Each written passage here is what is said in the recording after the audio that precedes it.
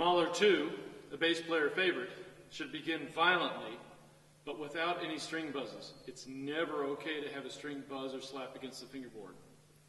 However, Mahler did write triple forte, sforzando, and a housetop accent on the first note.